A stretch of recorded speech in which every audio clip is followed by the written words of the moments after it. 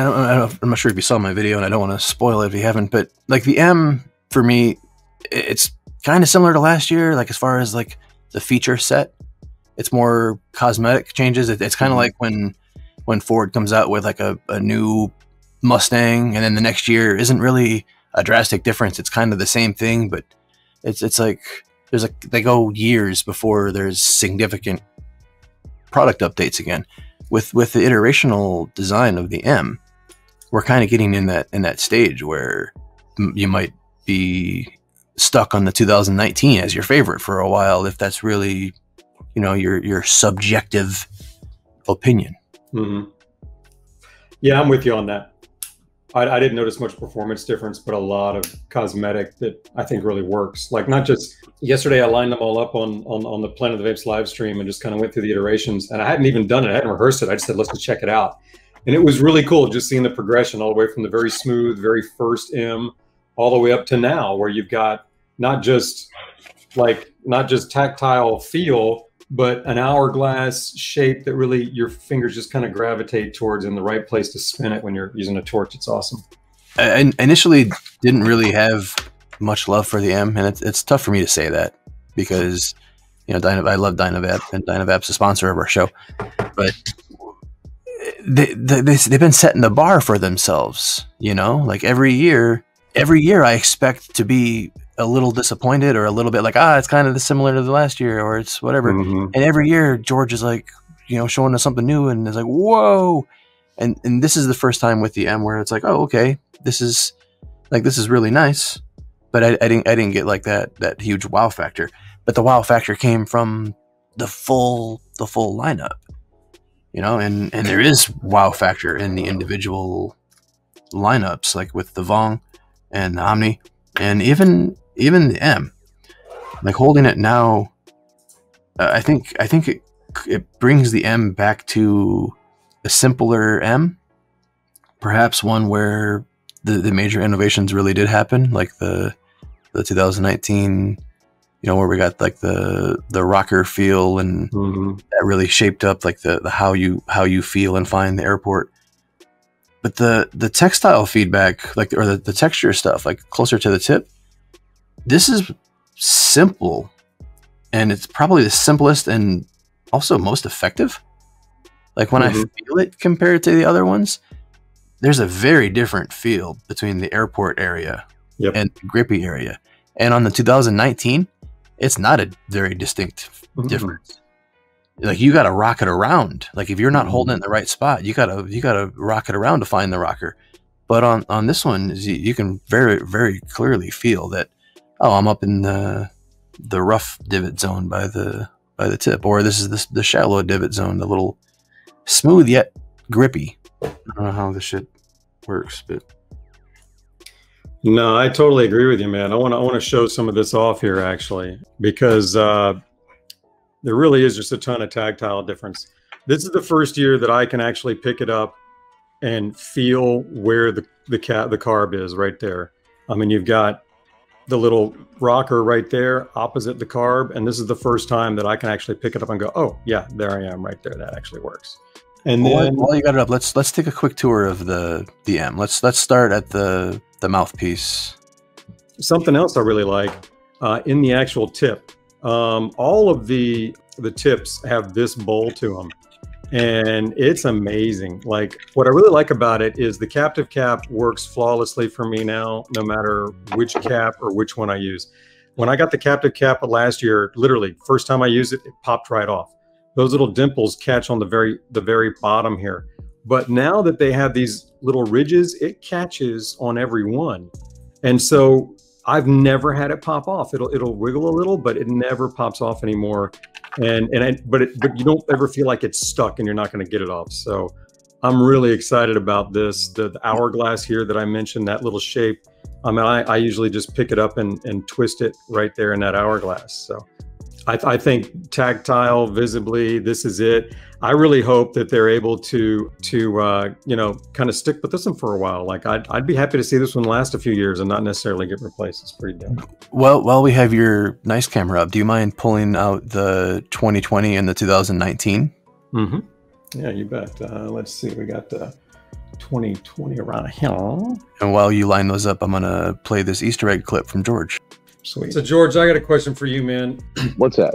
I love every time you release a vape, I love using it, testing it, figuring out, but mostly I love your Easter eggs.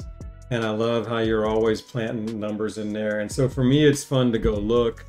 And I absolutely adored what I found in this year's products. But I'm interested in for you, is there one or two of your vapes that from a numerology Easter egg perspective that you like the most or appreciate the most, or any particular singular Easter eggs that just, you know what I mean? Any of that stuff mean more to you or special? Or? Well, what I can tell you is that on this year's M, for example, right?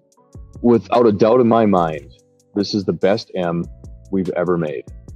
None of the other ones even come close, right? And I'm not talking about that from just a pure performance or extraction perspective, because the difference between this one and last year's and the one before that, they're all going to extract on a comparable level in terms of heat up and overall extraction efficiency. But at the same time, when I think about ease of use, overall appearance, and the tactile navigation, this one's it, right? It's got really nice appearance. It's got really nice lines. It tends to be much, much easier to feel every single feature, like this grip here. Your fingers just want to stay on the grip because it's got a kind of an hourglass shape to it. It's also really nice to, if you just take your thumb and you just kind of rub your thumb down the length on this grip, it's got a whole lot of feel to it. So you can definitely know where it's at. It's the grippiest grip that we have. The way that the rocker integrates, the way that you can feel the air ports, I really like it. And so talking about numerology, etc., the number to keep in mind when visually dissecting the M is 7. There's 7 in quite a few locations in this device. Every time I get a vape from you, I look for 3s, 5s, 7s, 9s, 12s, anything that stands out. Sometimes it's 3, 6, 9, but I'm always looking for that shit. You know, I look for the way you always like try to get the light to kind of roll up and down if you get it just right. And I love looking for those things. So yeah, man, when I started looking for this, I was like, oh, 7, 7, 7, 7. And it just kept going. I'm like, this thing is awesome, man. I love it. So here's the 18. And you can see that, you know, we've got a little ridge for your finger right where the cap is and the first rocker, but it's not as pronounced. So this is the first rocker, right? The previous one had a little dip, had like a line. 17 had this, and the one previous had this little line and then a cap with a little marker, but nothing on the backside. So yeah, this was the first rocker, so to speak.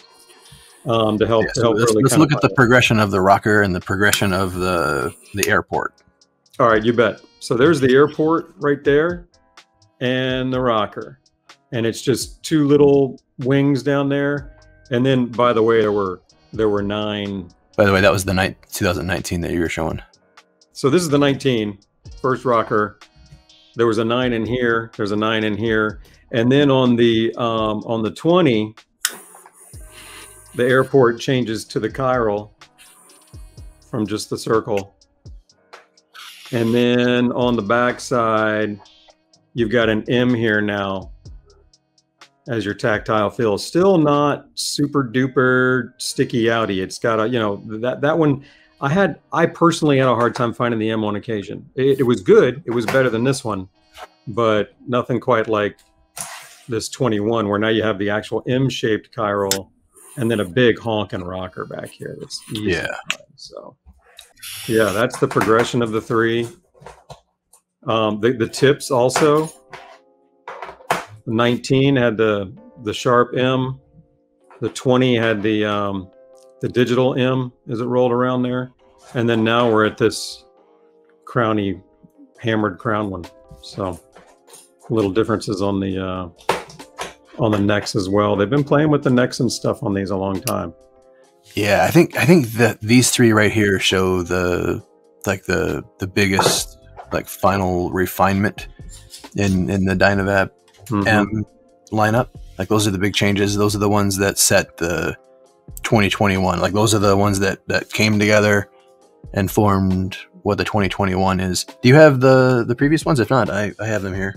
Yeah, the 18, 17 sandblasted. So like here's the 18 here. And in this one, this is the first time we had any tactile anything, just little ridges. And then the, like I said, the little marker there, but then just nothing on the backside. So the first attempt at a marker was right there only. And then the very first one, oh, by the way, this had the spiral. The spiral tip. Yeah, and then this one had a spiral, but only one cut. And then on the original one, you can see they had that little marker too, but it was just all smaller. They were making it bigger and deeper. And shit, let me compare these ports right here. There we go. Those ports are pretty similar, a little different. So yeah, the big changes came in what, 19, 20, and now 21.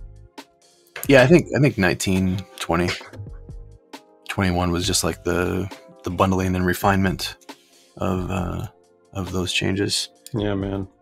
I'm so happy that I was able to score an original M other than my abuse one. Like, because when I first bought the M, I took pictures with it and then used the shit out of it. Yeah. And then like it progressed, and I was like, oh crap, I should have had one to like keep around for new, to have as a collection. And then I was able to pick one up, like when Puff It Up did a closeout. I'm like, hey, look, we got a bunch of old stuff or whatever. Dude, that's awesome. I love it when you catch things like that.